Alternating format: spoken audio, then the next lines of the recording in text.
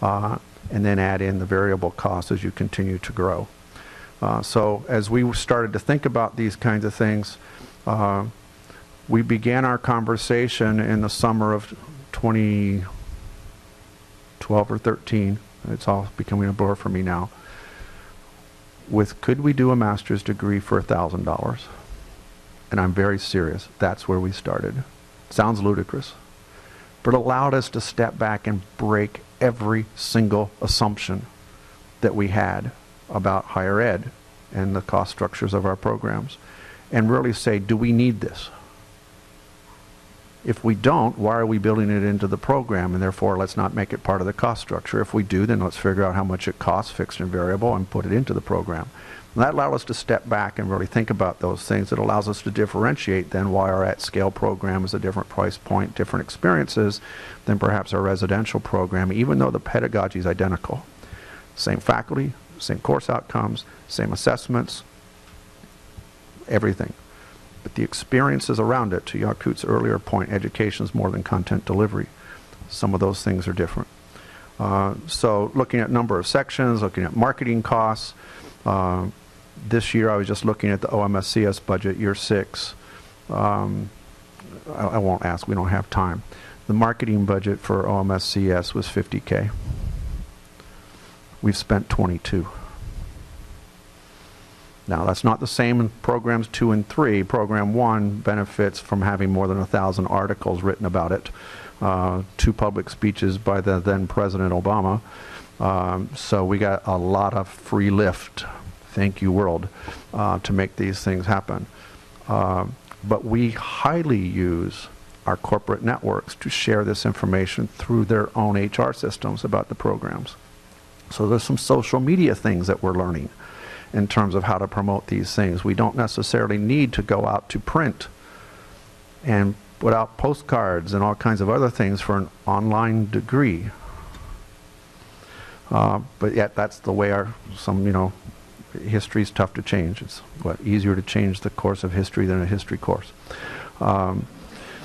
So we need to think about those kinds of things. What's in the student services, what's in financial aid, what's in career services, all these kinds of things have to be thought about. So are we going to self-fund this? So there's lots of places to look in terms of self-funding. What are the partnership models? So when we first did the first one, I said AT&T was a huge benefactor for us. Udacity was our MOOC platform partner. They too invested, because they too were at the table with us as we were going through the pedagogy and business models. And so it was a shared risk contract. We shared revenue after net. We still, to this day, build collective budgets signed off by them and us in terms of what's going to be built into the program, because we're still learning. And we make cases to each other as to why we want to add whatever to the program into the cost structure. And then we share net. The other agreements that we have are sharing gross, much like most of the traditional models. And there's advantages and disadvantages to both. But figuring these kinds of things out, what's in partnership and what can you self-fund, and what are you starting to self-fund, or what will you self-fund next year as you start to have those institutional strategies to make things happen. So I also want to give huge accolades to another one of my leadership team, Patrice Miles. She's the Assistant Dean for Finance and Operations, sits alongside Yakut and I, along with other very competent individuals. It's her team that have largely put these slides together, and I'd be very remiss to not give them credit for the slides in which you're about to see. Eye chart. Told you there would be some eye charts. We're going to explode each of these in just a little bit, and I don't mean that in the sense of blow them up, but I mean actually, make them bigger for you to see. But there's 2 key components here to the financial summary or model summary. The first is enrollment. All of our university systems look backwards. So I made the statement yesterday, it's like driving down the highway looking in the rearview mirror. Budget systems, how many people enrolled last term? That doesn't help me at all. I need to know how many people might enroll next term, because as I'm adding 1,000 students a term, I gotta have some idea how many people are coming so I can build the ecosystem and have the staffing in place and whatnot, because I just can't go out and hire somebody to start tomorrow. in a state system to be able to do hiring in HR. So I've got to have systems that look forward. There are no systems that look forward, so how do we figure that out? So the team put together some enrollment projections. I've got a marketing research group in my organization that have access to data and outsourced individuals and whatnot that does market research. We have to build things and have some idea of what's happening and then track to those projections. I made the comment earlier, analytics is actually running ahead of those projections. That's good news for me in some ways because I know the revenue is coming. Bad news in others, and that I need to build things faster than I thought I needed to. If the enrollment projections don't keep pace, then I have to make other kinds of decisions. But I have that roadmap now of where I thought I needed to add resources into the program, and I can compare it to where I am. The second one, which is kind of at the bottom, and Yakut's video feed is over it, is cost structure. And we'll talk about that. So what goes into those costs, those fixed and variable costs and whatnot. The financial model in the middle obviously blends those two together because the enrollment projections the revenue side and the cost structure is the cost side, and you do the math. You take all the pluses and subtract all the minuses, and you end up with a model summary on the right hand side. So we have these dashboards that we've been using that try to give us a month-to-month snapshot of where are we. And yeah, we look at them month to month. We report them quarterly internally through the university. And what really changes is semester by semester. Because these students also are on the semester-based system. They start when our semesters start. They end when our semesters end. And that's just how we've done it. It's not a cohort base, so we see students starting and stopping at their leisure, which is another part of the challenge because the individuals in this category, life gets busy and they decide they're going to stop out for a while because they've got something to do. Oh, but we got this policy over here. If you stopped out for 2 semesters, you got to reapply. I really don't want that hitting social media. So how do I identify those people who have stopped out for 2 and I raise my hand and say, hey, when you decide to come back, can we talk to you before you make application because there's some other ways in which we can help get you back in. But it's having those kinds of capabilities to identify them, reach them, and have those kinds of conversations. So one of the things that we did when we launched analytics, just as an aside to that point, we launched at the same time, and looking back, I think we were crazy, but we've done lots of crazy things. We launched a CRM system at the same time because we didn't have one. So how do we build these kinds of relationships around students and know who they are? It's more than an SIS. You need a lot more than just what courses are they taking. And so other universities have them, we didn't. And so we're building those at the same time. So when you sit here and you look at a Master's of Science in terms of things and expenses, so this is that expense chart, and it's actually blown up into 3 different slides, still an eye chart. And we're now having a conversation, did we include everything that we should have included? Because we're now learning throughout the university that there are some expenses that we did not anticipate. So there are more applications coming in for these programs, these 3, than the rest of the applications to the university. Who's handling all of them? We didn't build them into the budget. We did it to them. So how can we fix that? Software costs. All credit-bearing students at Georgia Tech get certain access to software licenses as a function of being a degree-seeking student.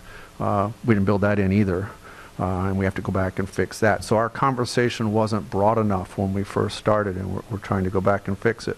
But when we look at these kinds of things, you need program directors, you need academic folks, you certainly need faculty, you need TAs, you need software, you need licenses, you need CRM. The list goes on and on and on in terms of the kinds of things that you need. Trying to identify all those things is the challenge. So the example I typically use, and I'll use again today, is that Yakut's team sits in the building in which I'm responsible for. My budget pays for its debt service. It doesn't come from the institution. And when that happens, do I charge out the square footage for the area in which they sit of my debt service to this program? Because without them, the program wouldn't happen. Now, to what level of detail do you carry these budget exercises? And at some point, you drive yourself insane. And you just got to say enough's enough. We're close, and I'm just moving on. And trying to get to that understanding of where's close enough is sometimes a challenge. Looking at the enrollment and program and student services and course setups, these are all the cost structures around the instructional design team. These are the offering and operating costs. So just because you develop it, and there's a cost structure for develop it, there's a cost structure to also operate it. So these are kind of the operating costs, the ongoing cost structures. Once things are created, we build into the budget that we thought it would be a complete course refresh every 3 years. So we built that in right up front, knowing that these courses change very quickly, and we wanted to make sure the revenue stream downstream through the program for financial sustainability would have the ability to refresh itself, because all of this is being supported off the tuition structure from the program that's coming in here. And Yakut, jump in if you want to jump in on any of these. The course production and support and whatnot, so her team has, and we'll say a lot more about this in section 3, but production specialists and instructional designers and videographers and all kinds of folks that work with the faculty and teams. One of the great things, my opinion, causes Yakut great stress, is that the faculty took a while to get to the table to say that they're going to be working with a team of 4 to 6 people and building their course together, and this is my course. Why do I have to work with this team of folks to figure things out? I've been teaching for a long time. I know what goes on. And now they're coming back to us. I've got a course that's a different one that I'm doing next semester that's a residential section. Can I have that team? So we're getting to the point where the faculty are realizing the value proposition. So one of the questions that we're starting to ask internally is, we have a Center for Teaching and Learning. How can we work with them to scale what we're learning to all of our faculty? Because these things that we're doing for the online group are finding its way back into our residential activities, so all boats rise. And that's a great thing for a university to be able to do. We then modeled enrollment, so we looked at 5-year projections. A little crazy, I suppose. Most of them have grown faster than what we projected. We actually had, in the first model anyway, upper bound of how fast we thought it could grow, best case. A worst case scenario, what happens if we don't get the enrollments we want, and then we drew a line in between those two that we use for our budget projections and setting the tuition. And knock on wood, so far we've done very good, and our projections have been very close to what we thought they would be. Testament to the market research team, testament to our advisory boards. So we actually went out to all alumni before we launched these things, and we said, hey, we're getting ready to launch a program that only costs about 25% of the one you just finished last year, or 10 years ago, or 20 years ago, whatever it was. Is that going to bother you? And to our alumni credit, they all said, go for it. This will add more value to my degree because you're innovating. But we did those kinds of homework checks around. We talked to employers. Is this going to bother you? And they said, no, bring it on. That was one of the reasons AT&T gave us the money, because they realized they needed to move from a hardware analog world to a software digital world. And they had a huge challenge across the global workforce to be able to upskill their workforce. And this would allow them to, in part, get there. Certainly not everything they need. It's a billion-dollar activity that they put in place. There's a question back here, Kim.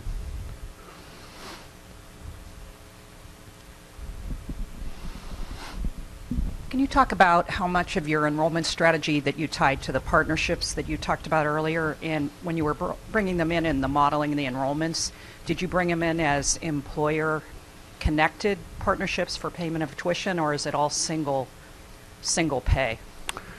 So ours are all single pay, although there is some reimbursement that takes place, but that's one of our big differences.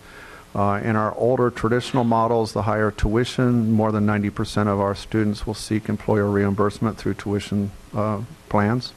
When we did a marketing survey of the folks in the first computer science class, 73% did not want us or them to tell their employer because the price was low enough they were going to do it. But that comes back to the financial aid question. They could afford it. What about those who couldn't? How do you afford, or how do you get financial aid for part-time? It's wrapped around all kinds of different issues. But yes, we're seeing very different kinds of buying powers and behaviors around who pays in these kinds of programs. I was even asked the question in a different forum not too long ago.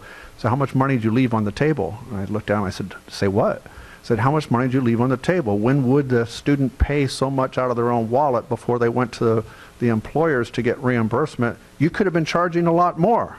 It's like, well, yeah, I guess we could have, but I didn't think we were here for profit. I thought we were here for public good. And that's a big conversation. And Nelson, maybe it's useful to re-emphasize that AT&T money was a gift, and it didn't really mandate any enrollments of their employees. We do have AT&T employees in these programs, but they went through the regular admissions process. The only reason we know that they are affiliated with AT&T is because they disclosed that information. So that money was really a gift. Yeah, thank you. And because there's actually some articles in the press that says it's not, but it is. It was a gift to the university. AT&T did not have any insight into driving the curriculum. Our faculty did.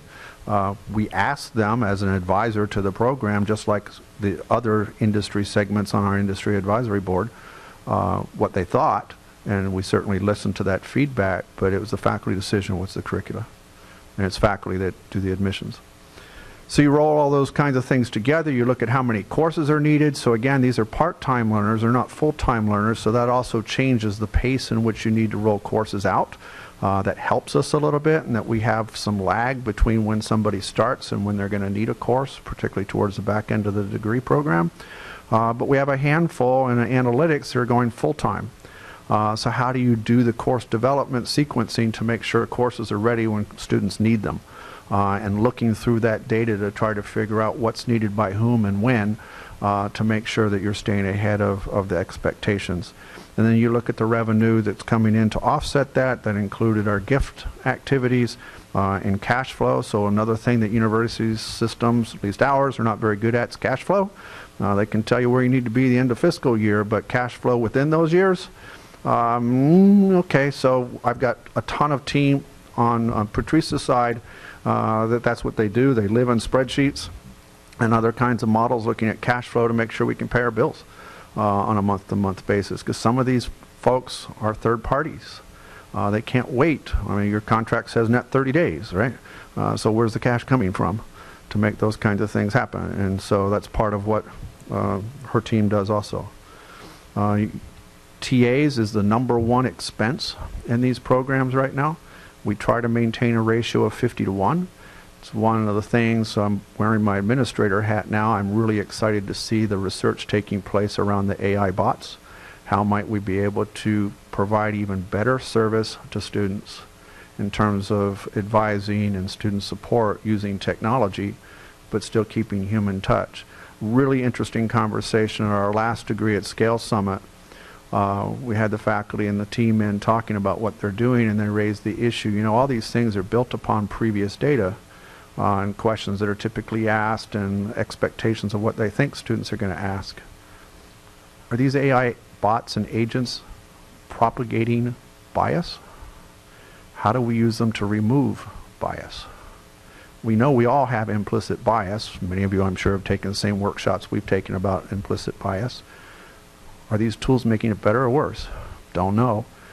But at least they're starting to think about it and look at it. And I think that was just a very intriguing question. But that's the level of activities that our faculty now are engaging in terms of these kinds of activities. So we're using the power of a research university to do research to make this better for students. And it's not just going to be students at scale online. It's going to be for our residential students too. So again, all boats rise. And so when you look at all those things, it rolls into a spreadsheet, and we get to a point where the bottom line, the very bottom of this spreadsheet, would show your net balance for a given fiscal year. Our history has been, and this goes before these at scale programs, is it typically takes into year 3 that a program breaks even. And that's on an annualized basis. That's not amortizing the costs in the previous years forward. That usually is 5 years, if you want to think about those kinds of things. State budgets don't usually work that way. Once you've spent the money, it's spent. You're not trying to recover spent money. Not sure we shouldn't be, but that's just how systems tend to work, at least in our area. But that means you've got to find some way to fund these things through the 3rd year to get them off the ground. And once you start a program, federal expectations and guidelines are is that students started, you've got to find a way to help them finish. Because you need a teach-out plan if you decide to close it. So managing risk was a big conversation. Risk of the students, And what happened if one of those programs went belly up? I mean, 3 startup companies, the big ones. Startup world typically doesn't have a very good track record that 3 of 3 make it. How do we hedge our bets? Because we now have 11,000 people, and we don't have any other systems that are going to be able to do that. Yet we're going to be counted on to make it happen. So how do we manage that institutional risk?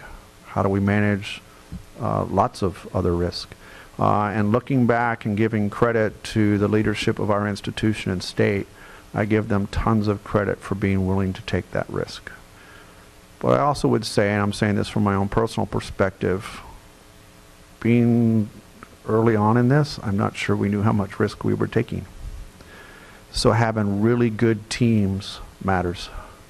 And I am eternally indebted to the team in my organization, our finance office at the institutional level, the faculty, the staff, and other places across our campus for being willing to say, I'm going to find a way to do this because it's the right thing to do.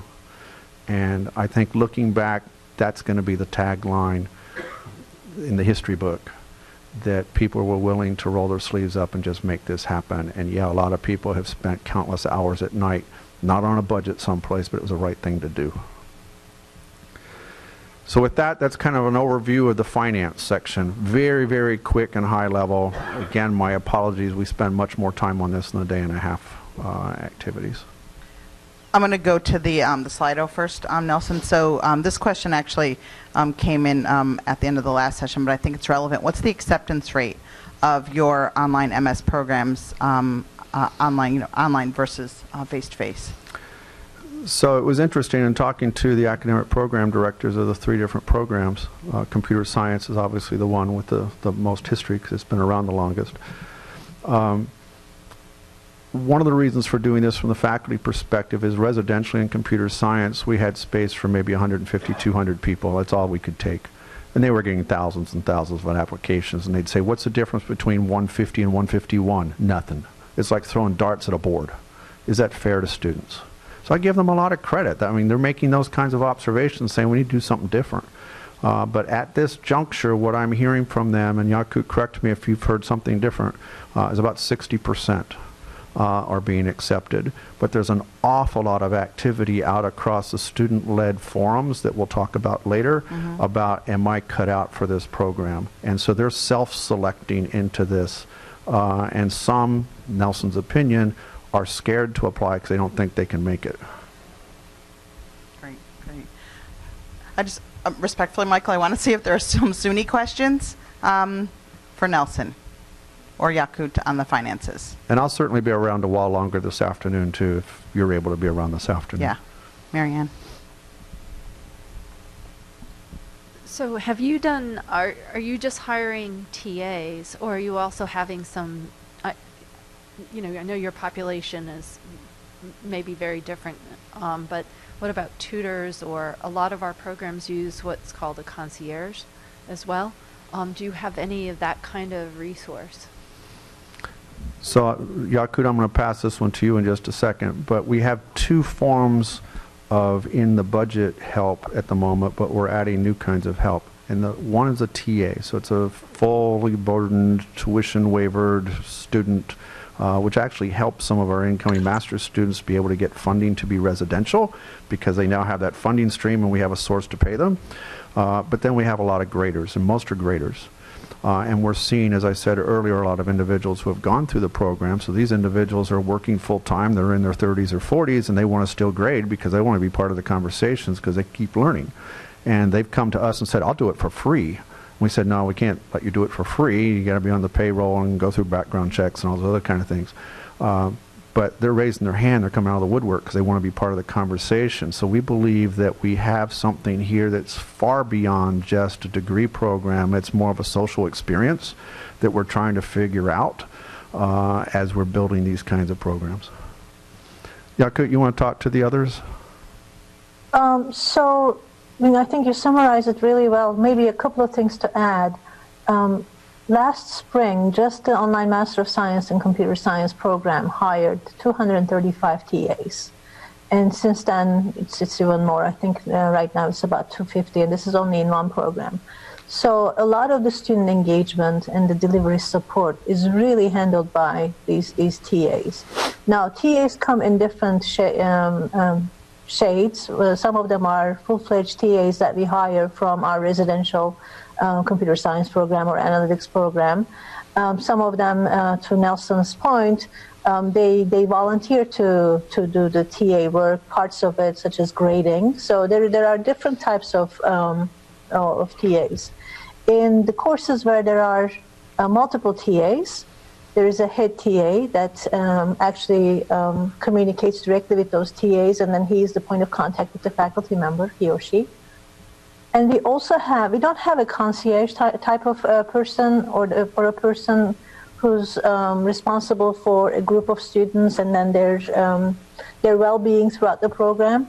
But Nelson is currently chairing a task force, institutional task force, that looks at this student experience, student services piece. The origination of the task force is really, these pain points across the campus around serving this, fast-growing population of students. But it's also looking at what it is that we're trying to. So what are the components of this student experience? Student services is one piece, right? I mean, there's technology there, there's advising there, there's career counseling or career coaching there, but then, things like concierge services. We're actively working on making this better. The way that we're doing it has differences between the computer science program and analytics program and cyber, but we are trying to make it a more global approach. We have a lot of things to learn there. And so with the CRM system that we're putting in place, and I think we're now a year and a half into that as well, we now have a team that historically has focused just trying to help get the applications to the end spot to make decisions on. But now we have them in our system, and now they're starting to say, oh, well, you didn't do so well in this course, and they reach out and they call. So the beginnings, very, very nascent beginnings of those kinds of concierge services and whatnot. But another one that through this task force that I want to explore is that we have 11,000 working professionals now in this program. Wouldn't it be really cool if they could all be mentors for our residential students? So what things have we not tapped into yet, and what things have we not even thought about that's right under our nose? How do we leverage it? And just being able to think differently. And also the mental wellness piece. Yeah, mental wellness is one that we're really struggling with. I'd like to take that one offline and talk to some of you. But in many of those cases, you have to have somebody licensed in your state. I've got people all over the globe. How do I handle mental wellness? Even if I did it for the U.S. population, and there are companies that do that, am I culpable then for those who are international, and how do I serve them? How do you support the TA? You had six continents, 24 countries. So do you have some of your? That was just in the entering cohort. Yeah. So are you purposely picking some TAs that can provide support that's not the traditional, say, 8 to midnight Eastern time? And so one of the nice things is that my staff now is, I hire staff that's on the West Coast as well as on the East Coast, obviously. But we're also looking at, Georgia Tech has a campus in France, and well beyond my pay grade in terms of geopolitical situations, but soon to be a campus in China, question mark. But that would give me time zone capabilities that if I put somebody there, they could work 8 to 5 and service things 24/7. That's all part of this committee of rethinking. So the biggest picture I could say is we think we figured out some nuances of how to scale pedagogy and make these things happen via technology. How do we scale student services to not diminish quality, same iron triangle, actually improve it and leverage those kinds of things. And so that's our next foyer is I hope that 2 years from now we have a summit on not programs at scale, but student service at scale. I represent community colleges, and as such we are an open access institution. So as I'm hearing you speak about risk management and financial models, can you talk a little bit about how this open access initiative would impact those particular processes? Yeah, so again, another great question, again, somewhat outside of my expertise, but let me just go tangential to the question for a second, and that every single course that's in our OMS computer science program is also available for free at udacity.com. So we're firm believers in this open access to the educational quality. Now, you don't get faculty assessments, you don't get the discussion forum and those kinds of things other than what Udacity provides. But another model, and that financial model, is we actually license our content to Udacity, and they reuse it for their nano degrees. And that's a revenue stream for us. Trying to get our contracting office to think a little differently about how do you license educational products as opposed to research products has been a challenge, and one that we're working through. But it's intellectual property and people want it. So how do we find ways to allow that to happen? And what happens if they translate it into some other language? What's our faculty think about that when their course was translated into Farsi and they have no idea what it was translated, and does it really say what I said? And so there's those kinds of things in quality assurance that has to be worked through.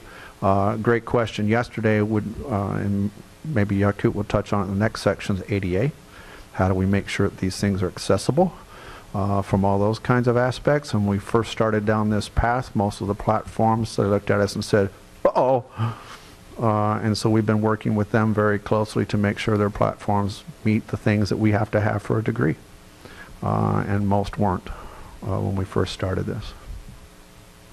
So there's ways in which I think we as higher ed can shape and advocate for the needs of our learners, because startups with all the right intentions are very focused, and they don't really understand the complexities in the world in which we have to operate. And it's our responsibility to help them get there. So in the sense that whenever you're starting off in your budgeting process, as you're thinking about the different buckets of expenses and the percentages that you put to those buckets, say like you have your academic cost, your student services program development, and you have your other things like operations, your IT, your HR, your legal, whatever, all that type of stuff. How did those percentages play out in your initial budgeting, and then how did that happen over the years? What did you refine? What did that look like as you continue forward? So that'd be a great question to take back to Patrice. So I don't know at the line item. I know we've had a couple of surprises. I mentioned two initially. I know our Dean of Libraries hoodwinked me the other day because there was an article in some paper that we now had 50,000 new students, and of course the journal subscription rates came in up 50,000 students. False statement. Please go out and look at our iPads data before you send invoice. But it's those kinds of conversations that happen across institutions. So there have been some surprises. We're doing a deeper look at budget. Again, to what level and extent do we carry those budget models?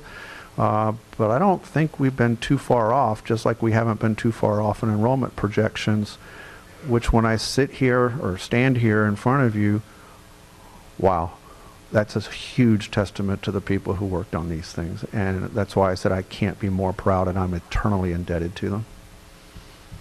Nelson, would you allow me to share a couple of examples of those minor surprises? I mean, they're surprises nevertheless, because we operate on such a small margin. These small things make a difference.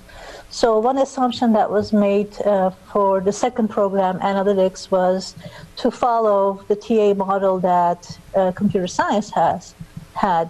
And at that point, computer science was, 3 years old? So it was quite mature. And we go with a ratio of X many TAs and X many graders, right? Well, when analytics started, so the graders are typically these students who are in the program who are either volunteering or doing just piecemeal work, helping out the course delivery and student engagement. When analytics started, we didn't really have a large pool to choose graders from. So we ended up having more TAs than we modeled for. So that was one thing that we needed to tweak the moment we found out. The other one is we had a certain course design process and a cost for it. So at the end of the course design, we're like, okay, this is how much my team is going to get out of this. And we quickly figured that the very first time the course is offered, the instructional designer for that course is really staying engaged because it's really the beta test, and we'll talk about it a little bit in the next section. So the course design process got longer. Consequently, the cost gets higher too. So that was another thing that we needed to tweak. And the third one that I can think of is because of the complexity of our technology environment. We'll talk about this a little bit. We have Canvas, we have edX. Every time a course is set up for the next semester, there is work involved that you wouldn't normally have in a regular online course scenario. You take a course on Canvas or Blackboard, you copy it over, you make it ready for the next offering, and it's not like that. It is a very involved setup in our scenario. So that has a cost to it too that we discovered and we're fixing. So I'm going to make an executive decision because we're well past the time we said for break, and I am thankful I've not seen anybody leave. So we're either saying something or you're asleep. I'm not sure which. It's been a very engaging couple of days here for you, but let's take a 10-minute break and do the bio things that we all need to do, check phones, whatever it is, and we'll come back in here in about 10 minutes.